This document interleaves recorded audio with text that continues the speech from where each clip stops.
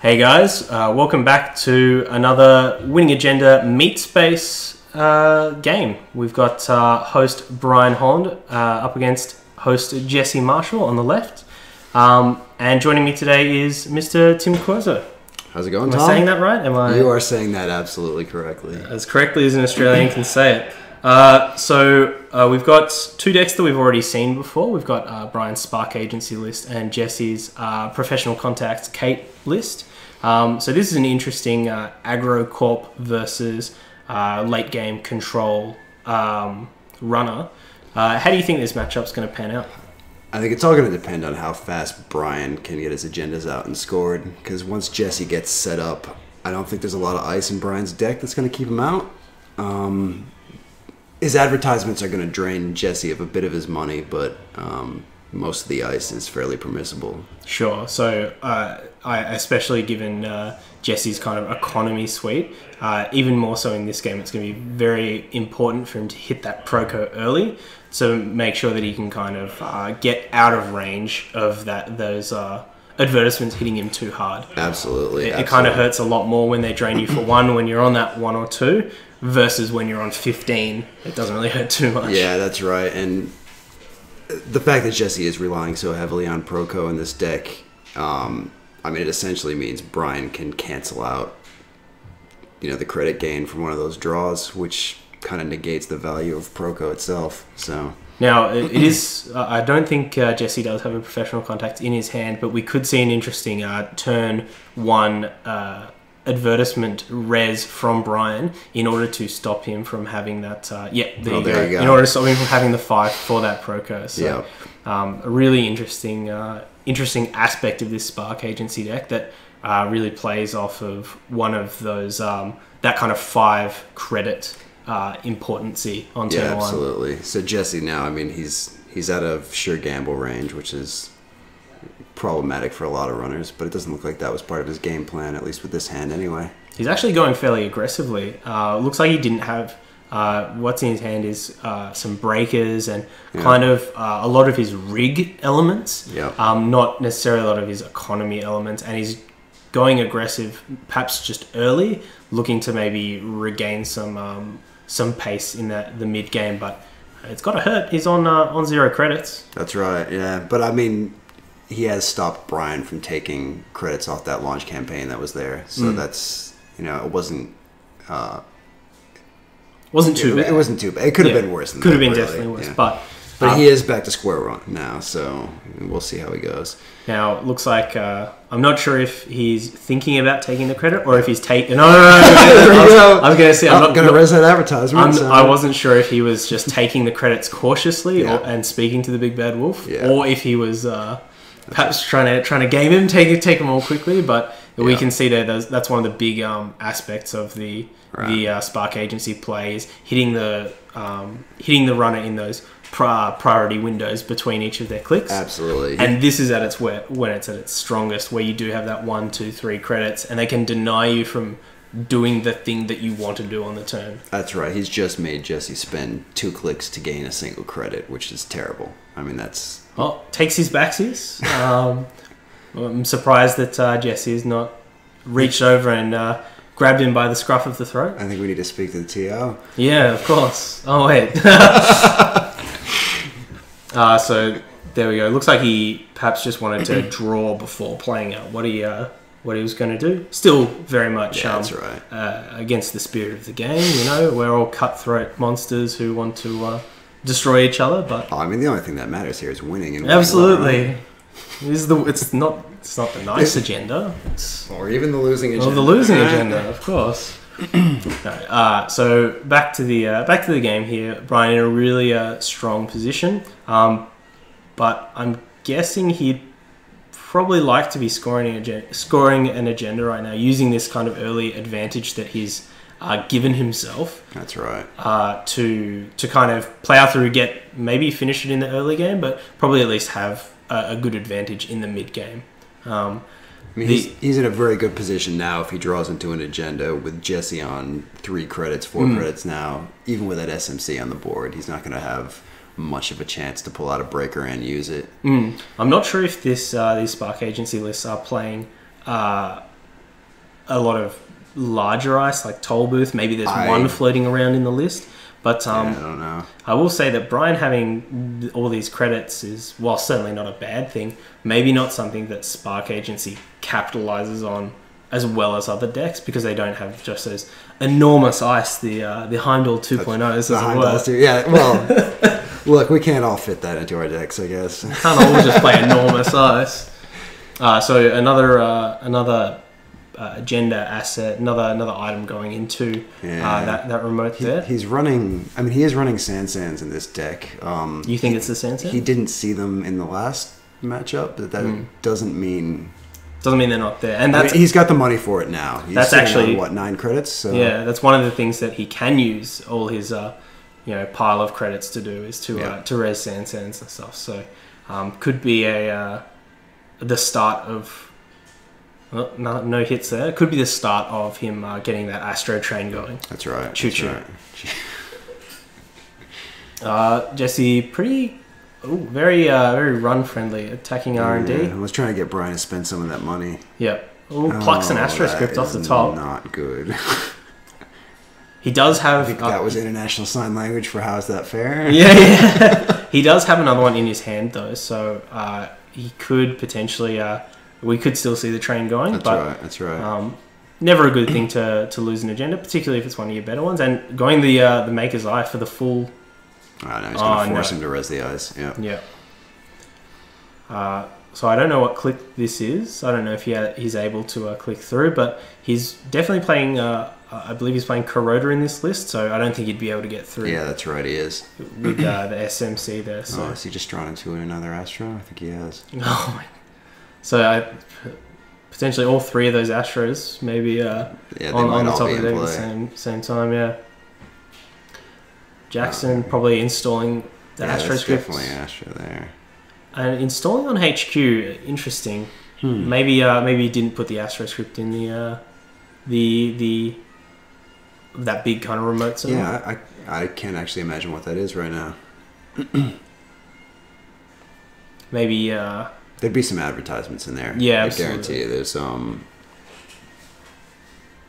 there are a couple I can't remember the name of them now. The newer ones, but the that one. Yeah. Yeah. So not only draining Jesse of credit, but but he'll drain him 2 more. Draining 2 more if he accesses it. So if that is going to be the Sands server, it's going to be a hard one to bust open. So Brian's just pulled an NAPD. He's going hard on the Jackson. Not sure what he's trying to find here. Perhaps another piece of ice to put on that server to get going. Maybe looking for more economy, so that he can res the Sansan and score through it. Yeah, I mean, he is running a bit light on cash at the moment. I mean, I could be wrong about the Sansan. There may not be one in that server, and if there isn't, that's what he'd be digging for. But going for the big discard here. Or really, with the Jackson out, he could just be trying to thin out his hand and throw some of those agendas away that he doesn't plan on scoring yet. So something for newer players who maybe have not been playing with Jackson Howard. This is kind of one of the strengths of Jackson. That even though Brian's discarding, and discarding isn't great, he's essentially sculpted his hand. That's right. To be the perfect 5 cards. And we'll see here, Jesse's just run on archives, so he's so he's letting him take the breaking news. He Jacksoned there, but potentially had 4 agendas in the bin. Yeah, that's very possible. And that's pretty key, because if Jesse now hits out all of the remaining agendas that he scores are all 2-pointers, he will win with 4 agendas. And I don't know what the agenda suite Brian's running is exactly. I mean, there'd be the 3 Astros. There's the NAPDs. We have seen at least one Project Bill. We did see in a previous game, and now we've seen at least one Breaking News. You'd have to assume a second one in the deck. And now he's going on HQ. So, an interesting choice from Jesse. I mean, he must think that maybe Brian's keeping at least one, and now maybe forcing. I don't know if Jesse runs a second Parasite. I don't think he would, but not just taking the bulk there.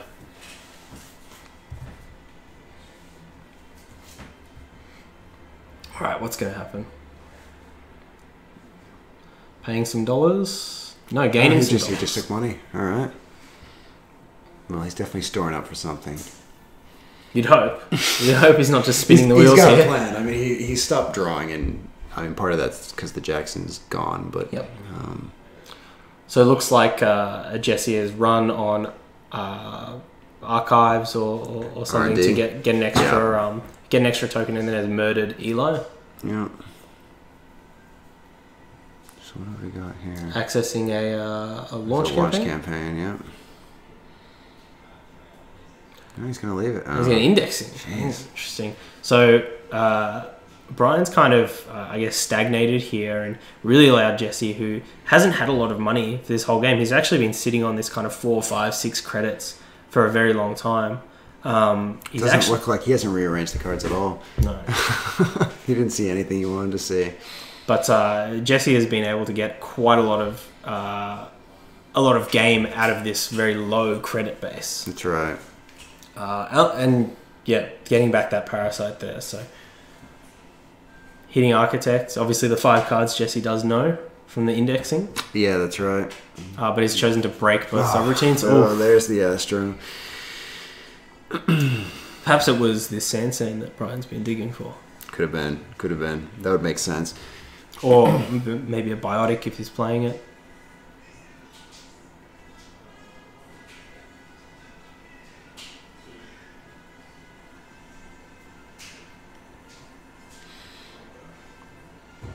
All right. Finally, another piece of ice on that on R&D to replace the murdered Eli. Well, I mean, at least Jesse's lost or he's used his recursion or what recursion he has. So he could still hit HQ again here for 2 credits. Absolutely, yeah. That's having only the architect there is a problem. So it'll be interesting to see if Jesse kind of slows down on the aggression. You see Brian kind of rezzing this Adonis in the middle of Jesse's turn to potentially stop him from getting to 5 to play out of professional contact. That's right. It's smart. And then Jesse not willing to trash it.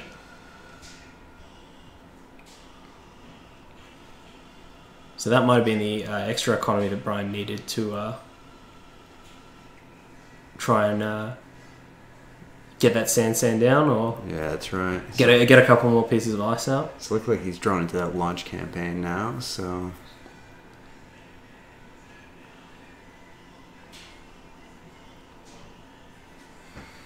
trouble here for Jesse is that Brian's running a very horizontal deck, and Jesse hasn't drawn into his astrolabe yet. So when it does come down, it might be too late. Yep, exactly. These servers are already going to be built. Although I can't imagine Brian's going to ice most of those remotes. So they're going to come and go.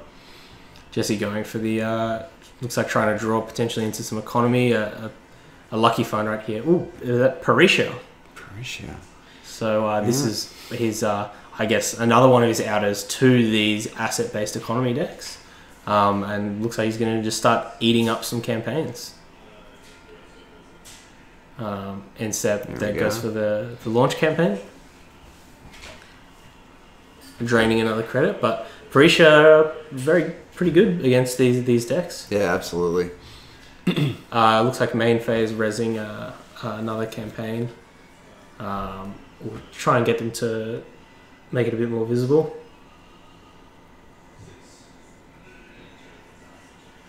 But yeah, draining Jesse of his final credit as well. So Brian's got a window here now. Let's see if he can do anything with it. Looks like he's on 13, 14 credits, something like that. Here we go. It was the sand there. It was the whole time. There you go. That's all he was doing. He was trying to get enough money to use it. It's a shame it didn't happen earlier. And there was an NFP there.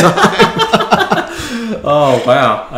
Of all the things that I thought were there, I could have imagined the sand was there, but certainly not the NAPD. That's a bit of a balls out move. Nah. I guess his thought there was that Jesse was never going to run it in the first place. That's right. Now it looks like he's got another one. All right. What's that card there? A bit hard for me to see. Oh, that's Clot. There's Clot? Yeah, so he's just installed Clot now, because with Brian having the Sansan out, most of his agenda suite can be installed and scored in one turn.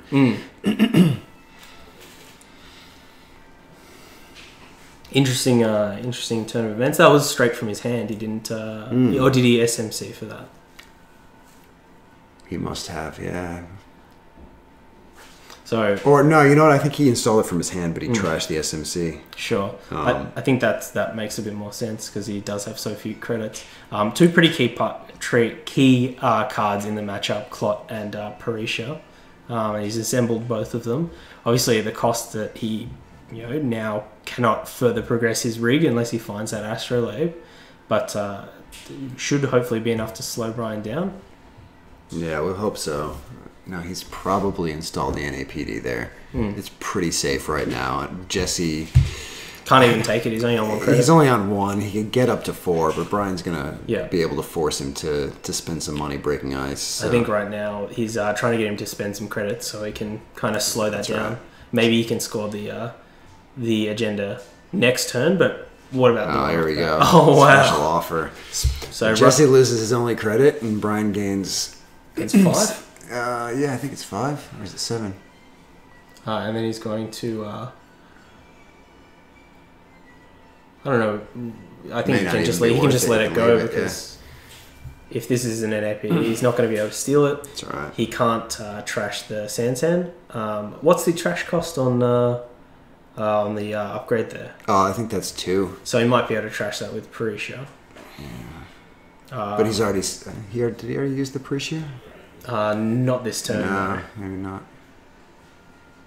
Yeah, I'm not sure what it's. So pretty good turn there for Brian, getting that special offer of keeping Jesse low on credits and scoring this NAPD, which are the kind of harder agendas to score. Absolutely, and he's still got a fairly significant credit advantage now. Yep. With both that pad and that Adonis has still got some money on it, so he's going to start next turn in pretty good shape. The Clot's a bit of a problem. He's going to have to pace himself as he does this, unless he wants to waste a turn purging. Which he may want to do. He may. I mean, it can be worth it. At this stage, it'll be interesting pivoting point. Brian has a couple of options ahead of him. Obviously, his hand's going to dictate quite a lot of that. We're seeing a lot of white, so a lot of ice in his hand. Maybe it looks like a Project Beal. It looks like he's fanning between a Project Beal. There's an Architect in there somewhere. Fanning between a Project Beal and an ice. So maybe thinking about installing both of those. Might go for a draw.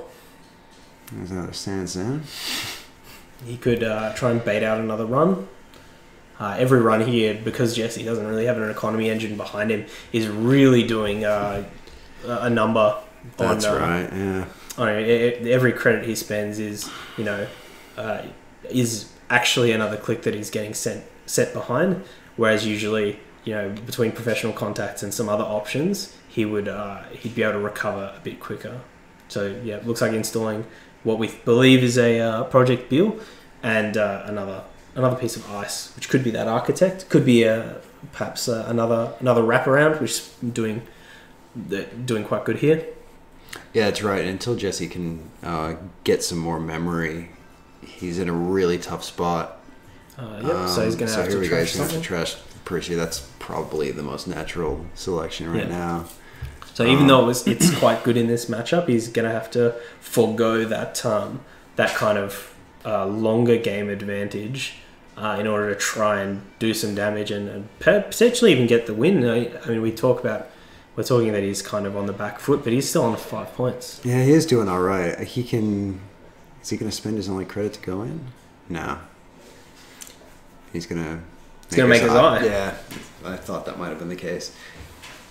So this could be it. Nope. There's a whiff. And another one. There's a whiff. All right. Lots of money. That's lots of money for Ryan. This is not good. That lady's going to be a problem here because he's... I mean, Wraparound is a great piece of ice, but it's only going to drain it of 1 token every time Jesse goes in. But he's got some reprieve here. The top cards of his deck are quite blank, and he's presumably going to score this agenda here. And look, if it is a Beal, he could look at potentially overscoring it. That's a very real possibility. Going for the 3-point Beal to seal the game. It would force Jesse, if he were to... if it is the Beal and he does triple advance it here, or double advance it rather, it would force Jesse to get in there and take it. Yeah, that's right. It's a very risky move because if it doesn't work out, he does lose. No, so he's definitely going to spend a click doing something. Looks like the Beal's still in his hand. It may just be another upgrade.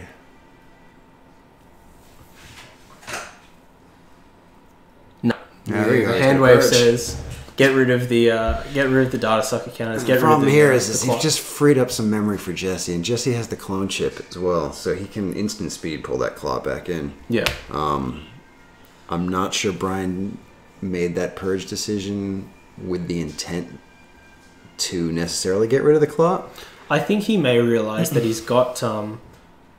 he does have a couple of turns, given that Jesse couldn't do anything off that Maker's Eye. And so he might just want to get the purge out of the way sooner rather than later. Yeah, that's true. You guys have a bit of a window now, so here we go. So here's more money for Brian. So he's probably happy to not score for a while, yeah, until he draws into an agenda. But once again, as we've said before, this is a situation where Jesse's definitely on the back foot. He doesn't have that economy engine, and every turn Brian gives him is more turns where he could potentially be drawing into that. I mean, imagine a lucky find or something in that order, or even a dirty laundry right now. It's just going to put Jesse really back in the game and allow him a bit more aggression once he does know that the top cards of Brian's deck are safe. Well, what's happened now is, Brian's already drawn through the cards that Jesse saw, so any access now is new. Perhaps goofing there. Uh-huh. And with the R&D interface, you're going to see 2 cards. That's it. Yeah, it is. There's the Beal. So I'm not sure what he was going for there, but he risked it and did not get the biscuit. How do you feel about the game? Oh, it was interesting. It was actually good to see Jesse do so much with so little money. He really was quite scrappy. That's right. That deck does run fairly tight. I think you've got to be on top of the calculations when you make every single run to be successful with that deck. But yeah, playing against Spark is way worse than he normally would be. So, yeah, he's done pretty well. Yeah, impressive. And it was, as you say, it was a really good match to watch. A deck having to do something different and adapt on the fly. Jesse did a really good job at that. And Brian, capitalized on what his deck strengths are, but wasn't able to eke things out. And so looks like they'll just be enjoying a bit of social media, a bit of Andre Rieu as well. But thanks for joining us with all these Meat Space videos, guys. This is a bit of a bonus one for you. We thank all our Patreon supporters for helping making this happen. We love all of you. If you want to support us, you can support us on Patreon. You can pick up a Winning Agenda playmat on inkedplaymats.com. They do look quite spiffy. Or you can just listen to us every week on the Winning Agenda podcast. On behalf of Tim Quozo and myself, Thomas Daniel, we'll see you next time. See you guys. See ya.